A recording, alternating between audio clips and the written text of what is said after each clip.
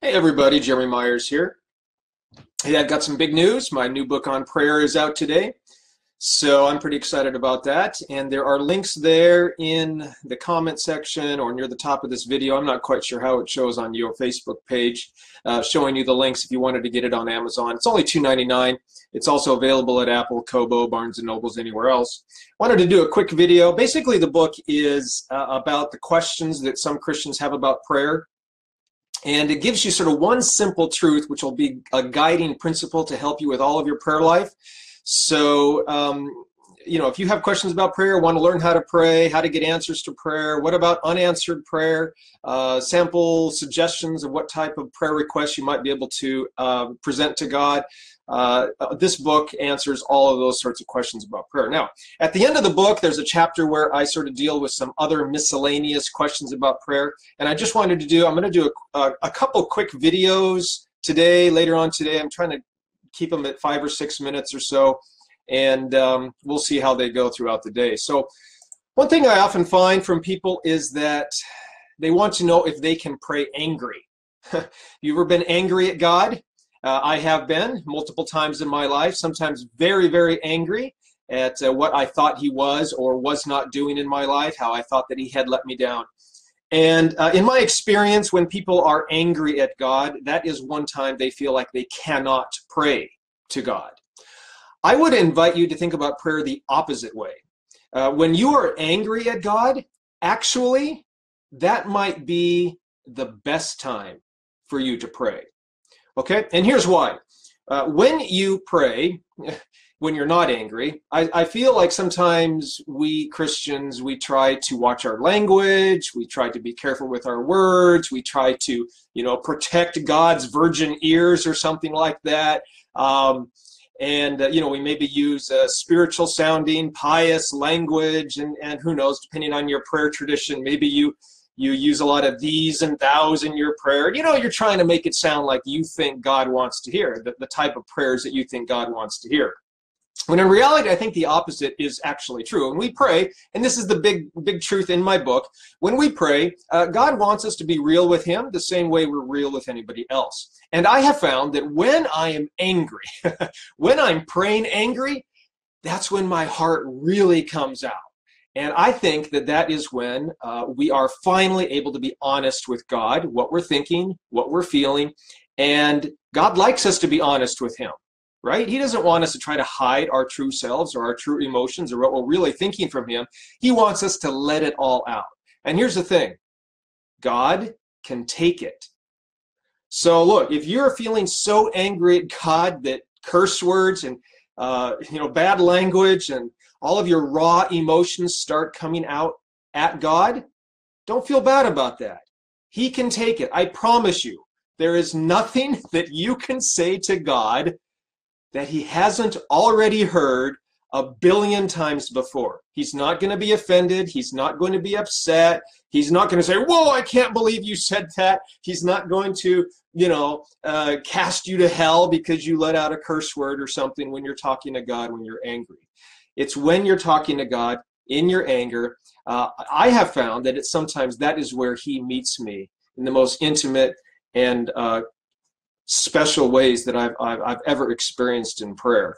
And so I would invite you, if you're ever feeling angry, frustrated, upset, let down, confused by what is happening in your life, how God seems to be not coming through for you, go to God in prayer. Don't run from him. Definitely. One thing you should not do when you're angry is give God the silent treatment.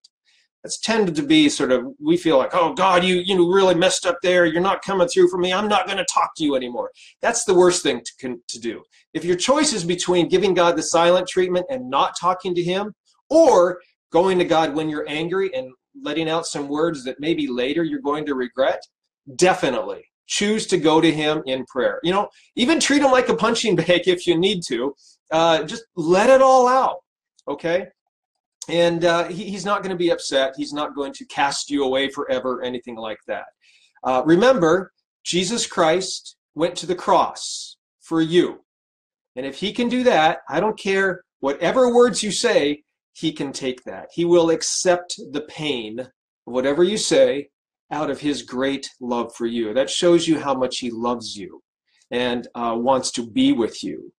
Even the Psalms, you look at the Psalms, a lot of the Psalms are very angry.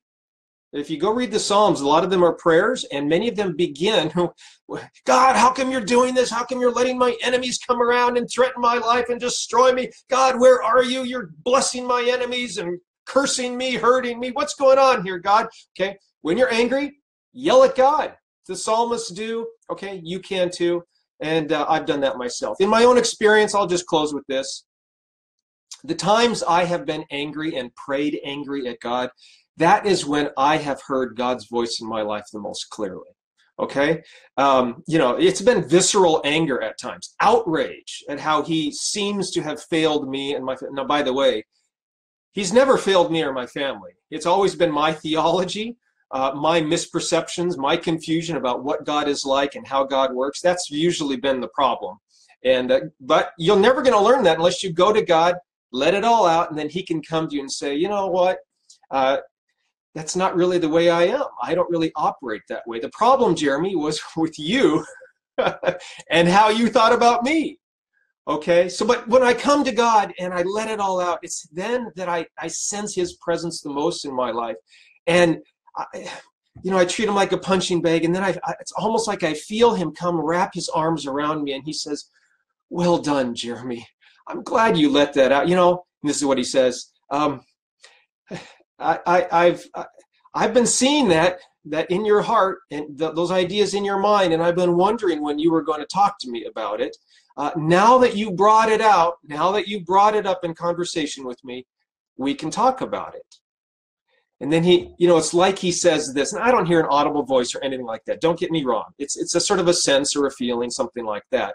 And I think you'll feel the same way. But after I let it all out, he wraps his arms around me. He says, okay, let's talk about it. And then he says this or something like this. By the way, Jeremy, before we talk about this, I want you to know I love you. And nothing you have said could ever get in the way of my love for you. That is going to be your experience when you pray to God in your anger. I promise you, he can take it. Nothing you can say is going to hurt him, offend him, upset him. And if you go a little overboard, admit it later in conversation with God. Say, God, last time I talked, I said some things in anger, and I said some things at you that I probably shouldn't have. I'm sorry. He forgives. He already has forgiven you. Okay. But praying to God in your anger is going to be one of a great time of spiritual growth for you, when you can take everything and anything to God, even when you're angry. So anyway, I do talk about that in my book, What is Prayer? It's on Amazon. You can just go search there for What is Prayer. It shows up. There's an ebook version for $2.99 and a paperback version as well. And by the way, if you purchase the book before December 19th, so 1 week from today, send me an email at prayerbook, one word, at redeeminggod.com. All right? And I will send you some bonus materials, some videos. This will be one of the videos. I will send you a free PDF downloadable copy of the book. You can print it off, share it with your friends if you'd like, use it in Bible studies. I will send you 8 audio lessons. It's a couple hours worth of material based on the book. I will send you, if you want, some additional emails. You can opt into those to get some emails about other teachings and ideas, instruction about prayer, those sorts of things. So anyway, go to Amazon, just search for What is Prayer, or click on the link in the video, and then send me an email later this week, prayerbook@redeeminggod.com. And I'll send you access. I'll give you access to all those bonus materials. Okay? Thank you so much. We'll talk to you later. Bye.